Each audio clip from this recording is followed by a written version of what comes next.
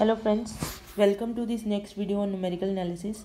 In the last video we have discussed the bisection method. In this video again we will go for a numerical problem in bisection method. Suppose you have this problem.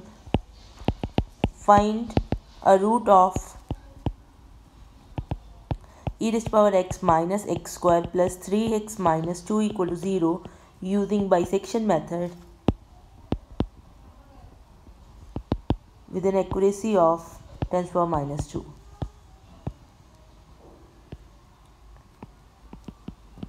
Okay, so let us see how we will proceed with this question. So you should know these things. You are given this equation e raised to power x minus x square plus 3x minus 2 is equal to 0. The first thing to note is we don't know how many solutions are there and where these solutions are for this particular equation. So all we are asked to find is one root. So what we will do, and you note that this is a continuous function. So if we find out a and b such that f of a and f of b are of opposite signs, then in the interval ab there is at least one root.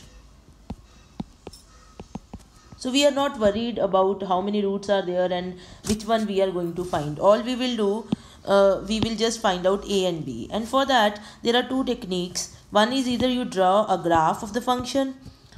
If the equation looks simple, then you can go for graphing, and that graph will give you an idea where the solution may exist. Or in bisection method, obviously we will go for f of 0, f of 1. We will look at the signs. For example, here f of 0 is e raised to power 0 minus 2, which is basically 1 minus 2. This is minus 1. And f of 1, if you compute it, it is e minus 1 plus 3 minus 2. So this is e. So this is greater than 0. So you get in 0 and 1 function has opposite signs. It means that there is at least one root in the interval 0, 1 using intermediate value theorem.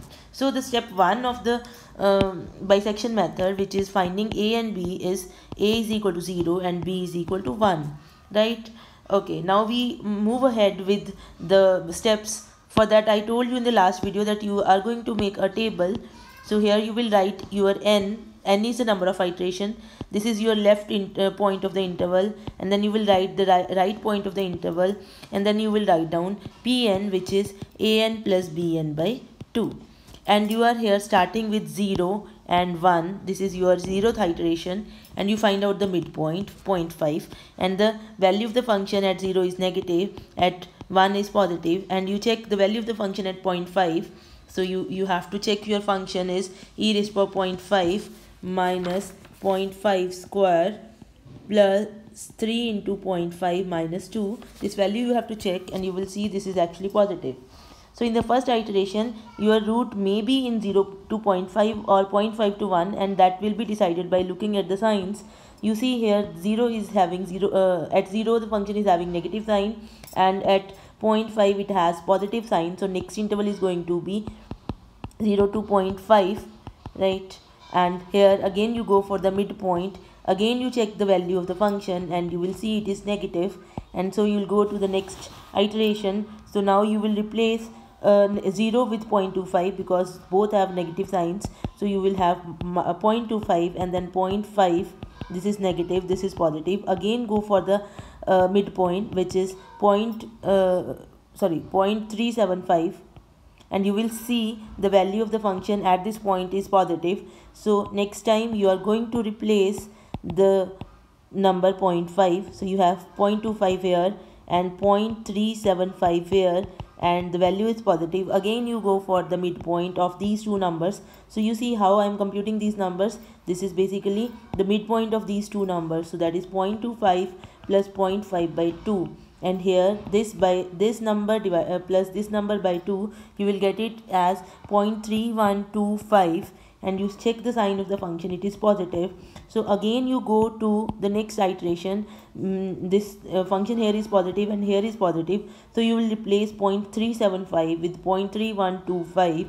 So you have 0.25 negative, 0.3125 positive, and again you find out the midpoint, this plus this by 2, you will get 0.28125. Now, and again you check the function and so on. Now the question is when to stop.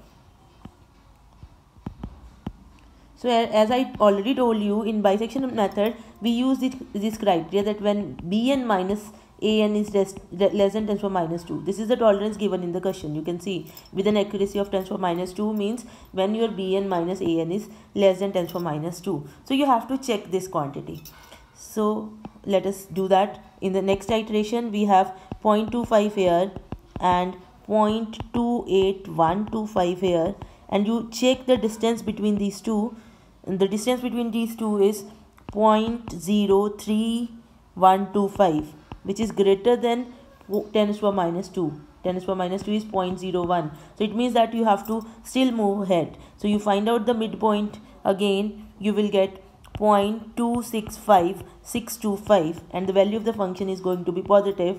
Again you go to the next iteration. Here you have 0.25 negative and this 0.265625 positive. Again you look for the distance. Distance here is 0.01625, which still is greater than 10 to the power minus 2. So you will move ahead, find the midpoint. Midpoint is 0.257813. Again you look for the sign is positive, and next iteration is 0.25 here negative and this point 0.257813 positive. Again look for the distance here is 0.007. see, now your distance is less than 10 to the power minus 2 because 0.007 for sure is less than 0.01. so it means that and your midpoint is 0.253906. okay, so it means that now actually we will stop here. You will stop here and this is your answer. Okay, so basically we say that you have to stop when bn minus an is less than epsilon, right? No, I think we will stop here because in this step we are getting bn minus an less than 10 to the power minus 2. So this is your answer. For the given question. Okay, you can see this is how we deal with the bisection method. Now can you see how many iterations we performed? You have this first iteration, second, so basically 7 iteration, and count this also. So basically you performed 8 iterations.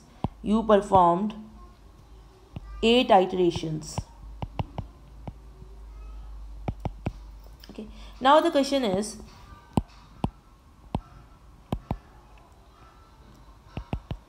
there any way to decide before performing the iterations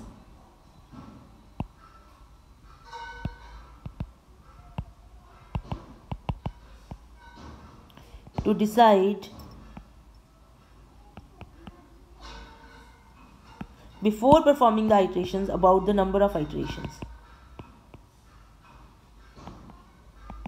Okay, so basically we want to know in advance how many iterations are required for this particular question if we want to achieve an accuracy of say 10 to the power minus 3. So this question we are going to answer in the next video. This is the question we will answer in the next video. Thank you.